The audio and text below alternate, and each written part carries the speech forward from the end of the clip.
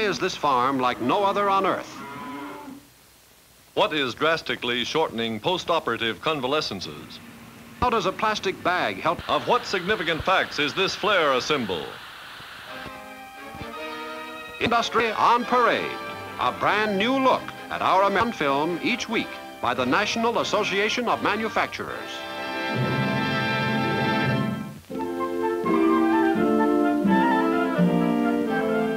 A farm near Newville, Pennsylvania, which is unique in all the world. And here's what makes it unique: electricity. This farm, owned by a man named John Stamey, uses more electrical appliances, perhaps, than any 3 other farms. Milk is the chief product of the 400-acre establishment, milk from a herd of well over 300 head of cattle. And all these cows are tended, their feed prepared, the milking and cleaning up accomplished by just 3 men. With a big assist, of course, from some of those dozens of electrical appliances we mentioned. Needless to say, milking is handled by vacuum milkers, powered by an electric motor. The milk is drawn gently into the cups, then directly into a system of glass pipes and away to a cooling tank in another room. No pails to be kicked over, no dust to settle into the milk, and the number of cows one man can attend to is increased many-fold, an important factor affecting the price we consumers pay for our dairy products.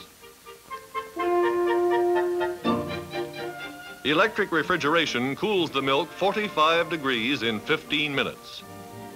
Now let's look at some of the other features of this novel farm. Latest hand and power tools lighten every farm chore, from welding an axle to constructing a birdhouse. You'll notice, too, how well lighted the buildings are. Our cameraman filmed these scenes with nothing more than existing light.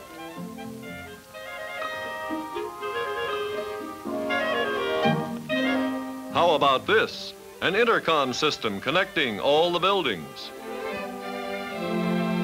Or this, the latest in fire detection equipment.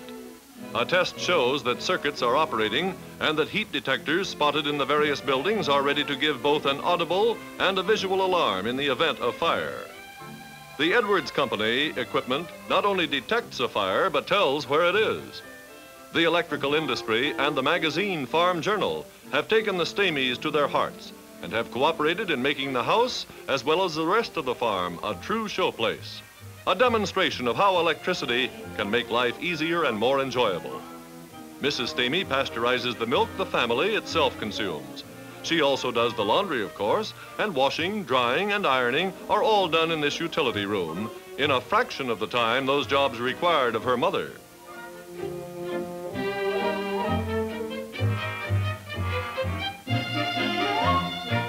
A lot of families have added appliances like these to their homes, but not all of them have done what the Stameys have, installed adequate wiring to carry the increased load. Houses more than 15 or 20 years old generally were not wired for electric stoves or automatic dishwashers. Imagine how many hours a week this appliance saves for Mary Stamey.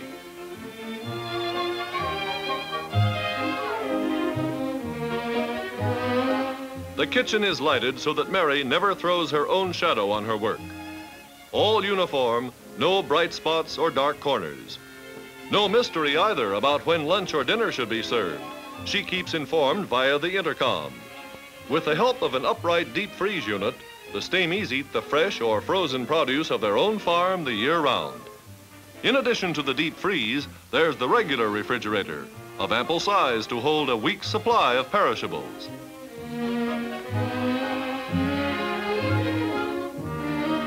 An electric mixer?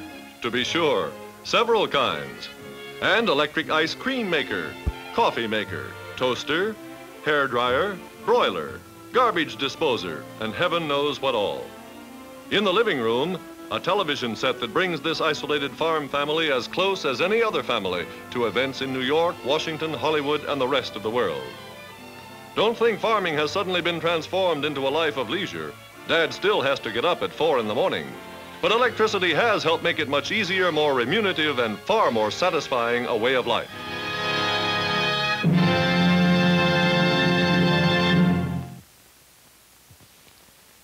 Nearly every American family can now afford an automobile, a radio and television set, a refrigerator and washing machine.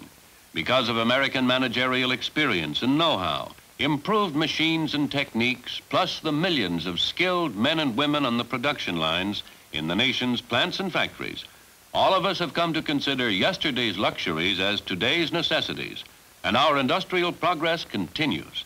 Each year, American industry spends $2.5 billion on research to improve current products or to invent new ones.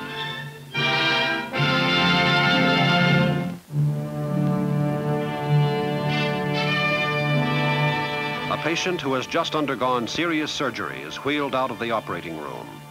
As he rolls along to his own room, there pours into his veins from a suspended bottle a life-saving fluid that will go a long way toward preventing complications.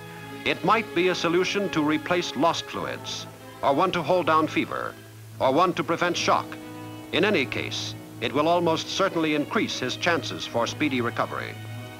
How long do you think it will be before the patient can have a meal? The answer is, he can and should and will have one immediately to further build up his strength as rapidly as possible.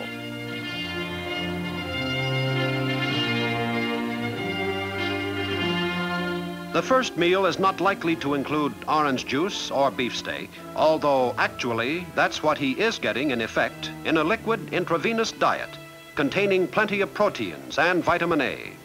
His liquid diet and the equipment for administering it are manufactured in pharmaceutical plants like that of Abbott Laboratories in North Chicago. Here, the chemical ingredients for hundreds of different products are prepared in mass quantities, but with all the careful attention to purity and proportion demonstrated by a neighborhood druggist. In supplying nutrition intravenously, it's not a matter of preparing a nice, clear soup or extract. Something like that would kill a patient. Solutions to be fed directly into the bloodstream are quite different from food taken through the mouth and must be as pure as it's humanly possible to make them. Mere sterility isn't enough. That means only that all bacteria have been killed.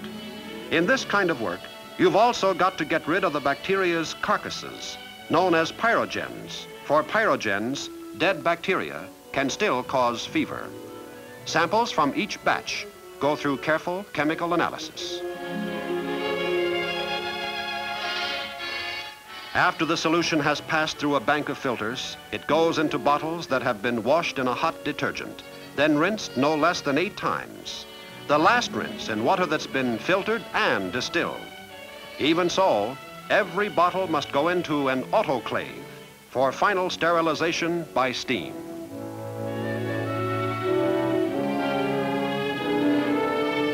And even now, the tests are not ended. There's visual inspection, injections into the ears of rabbits, test tube incubation. The batch from which each sample comes is held under lock and key until the sample gets a clean bill of health from all the tests.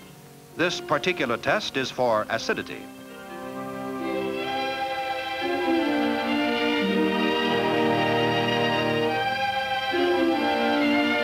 A lot of work, a lot of professional attention, but all of it has contributed to the confidence we hold in our pharmaceutical manufacturers.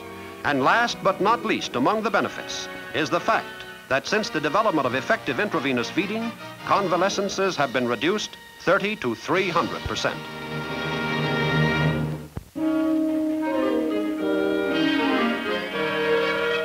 At Hunter Packing Company in East St. Louis, Illinois, a new method of packaging meat products for better storage, shipment, and display.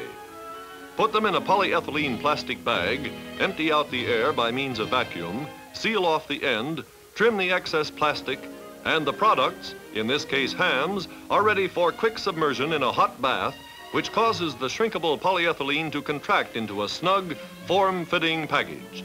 After which labels are applied and the hams are ready for shipment. Across the river, at the Central States Paper and Bag Company plant in St. Louis, we learn that it isn't even necessary to apply the labels. They can be printed directly onto the polyethylene in as many as 6 colors. Here, a new roll of the plastic in tubular form is spliced onto the end of a roll already running through the printing press.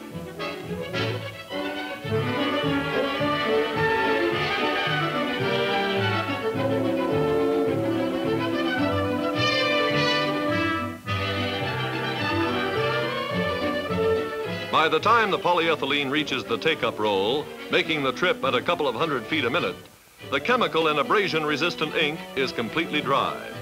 Now the tubing can be heat-sealed into airtight sections, which simultaneously will be cut apart to become airtight bags.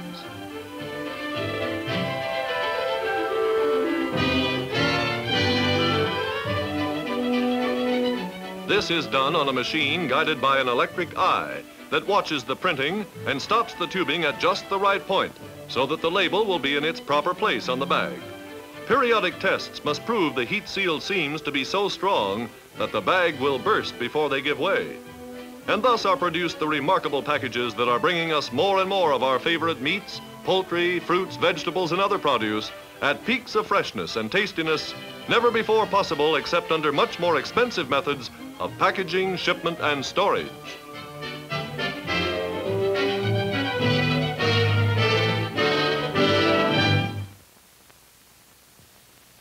In America, the capital that has always been used to start new businesses has come from people, individuals who have saved a part of their income and who have invested it in some kind of a business enterprise. They invested their savings in order to have a future income out of what their savings could produce for them. These people risked their money in new enterprises in the hope of reward, the hope of a profit. These are the investments which purchase the improved plants, the new tools and machines that create jobs, increase production, and raise our living standards.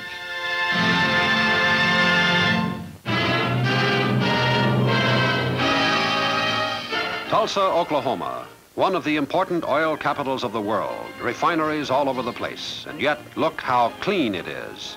This cleanliness results in large part from the petroleum industry's campaign against air pollution. And from the Tulsa plant of John Zinc Company come many of the instruments that have made that campaign so effective.